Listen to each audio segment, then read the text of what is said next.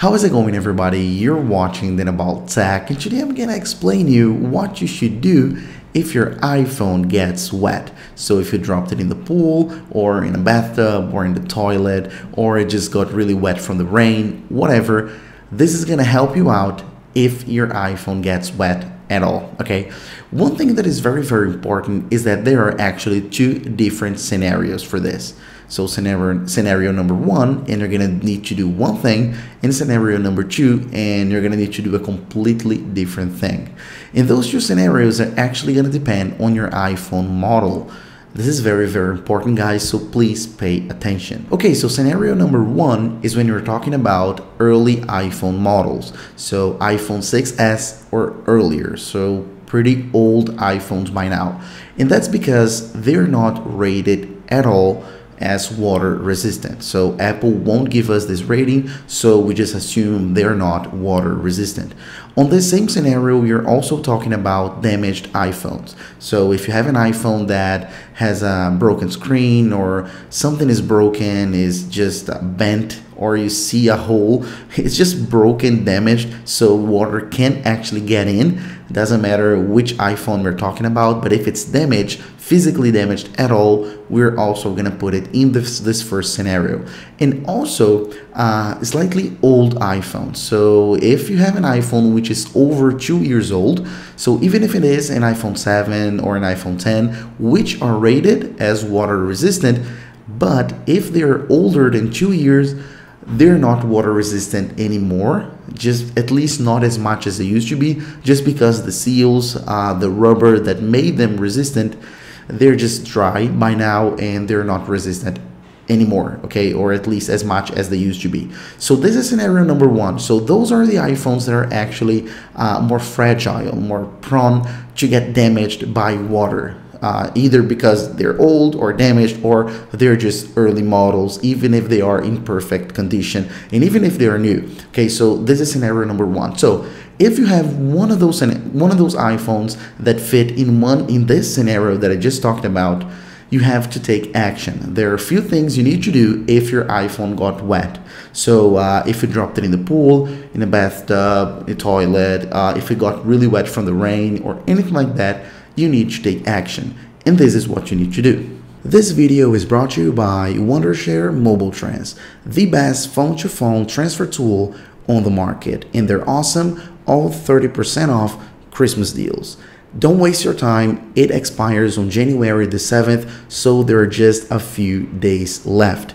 You can get Mobile Trans right now with a 30% off discount. You can choose to get the complete version with 4 tools included for just $34.97, or you can get those tools individually separated, so you can get specific features, for example, just the WhatsApp transfer or just the phone transfer. Of course, all deals with 30% off. Don't waste any time. As I said, just a few days left. Go ahead and click on the first link in the description to take advantage of those awesome deals. Now, back to the video.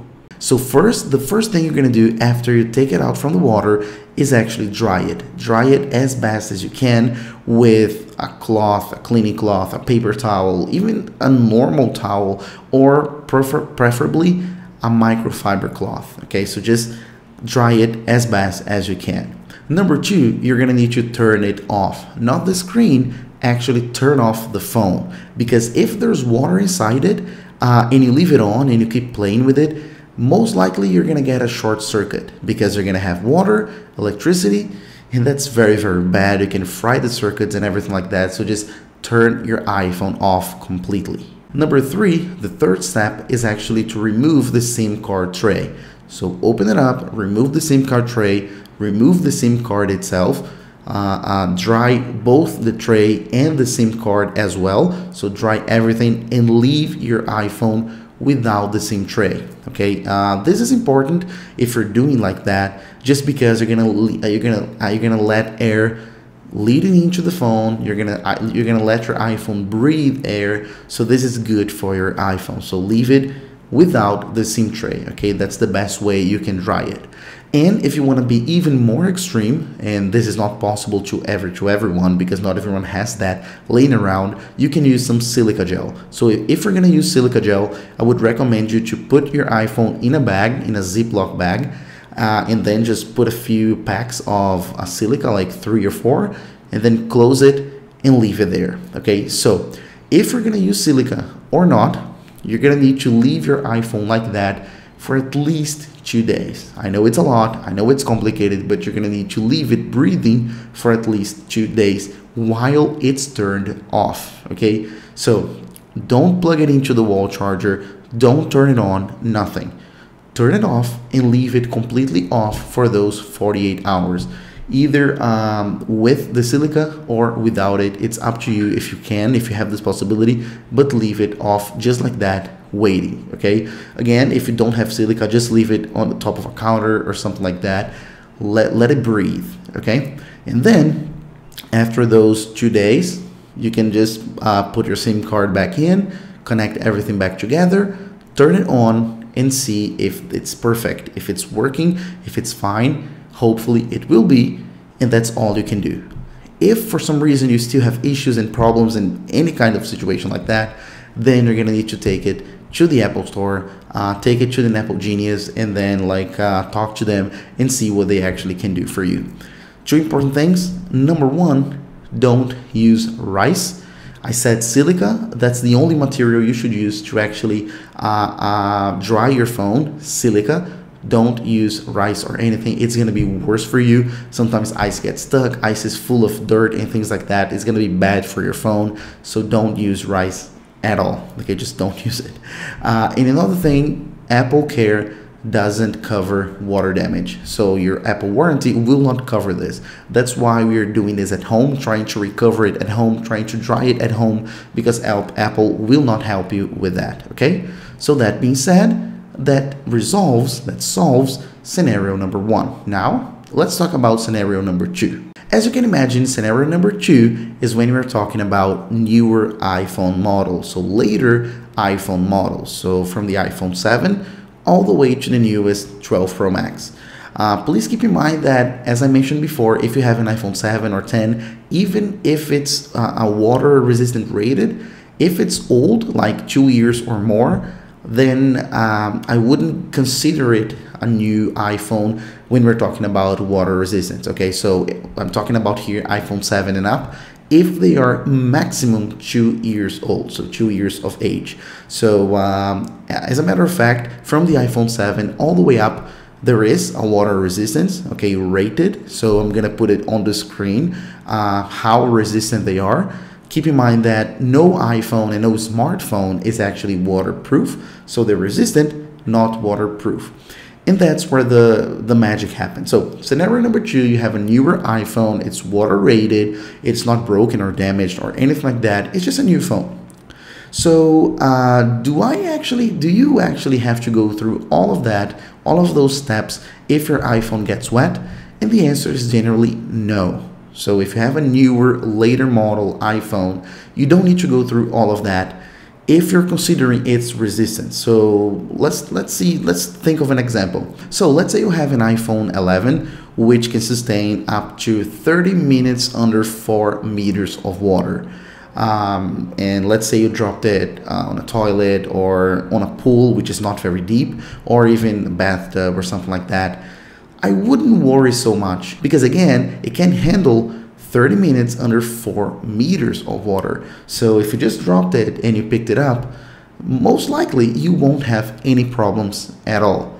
And that serves for pretty much all those phones I was talking about, from the iPhone 7 all the way to the 12 Pro Max. I've done tests with the 7, the iPhone 10, the 11 Pro, so many phones on pools and things like that, and nothing happened. So you shouldn't worry too much. So what I would recommend is take a look at your iPhone, the iPhone model you have, take a look at how resistant it is. So if it's like 4 meters, 6 meters, 2 meters, take a look at that. And if you have an accident, or if you had an accident, and if it wasn't over that resistance, I wouldn't worry too much. like if it was again 1 meter, 30 centimeters, something very quick or something, and if you have a new and late model iPhone, I wouldn't worry. I would just pick it up, dry it, have a look if it's working, and then keep on with my life. But if you have any issues after that accident, like let's say you have no signal, you have no Wi-Fi, no Bluetooth, the screen has some weird thing on it, maybe you have that thing, that notification that you have the headphones on. There are a few issues that are very common with water damage. So if you see one of those issues, one of those red flags, okay, then you should go ahead and do those steps that I talked about in scenario number 1. All those steps, including the silica and everything, and leave it breathing. But only if you get a red flag. If not, if everything is working, don't worry. Like, keep using your iPhone as normal, just dry it and it's fine.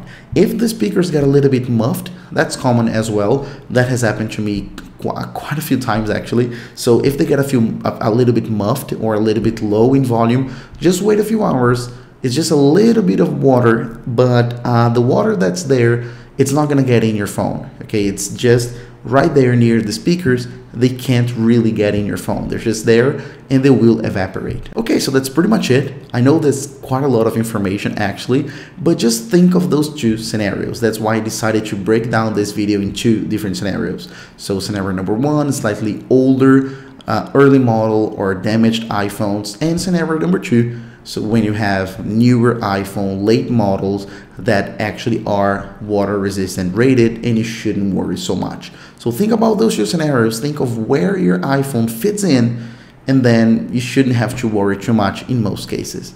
Okay, so that's pretty much it. Hope you enjoyed this video. If you liked it, please make sure to hit the like button down below and the subscribe button down below as well, and the little bell icon so you're gonna get notified whenever I post a new video. And also, don't forget to hit the comment box below. I always love to see your feedback. So that's pretty much it, and I'll see you guys in a few days. Bye bye.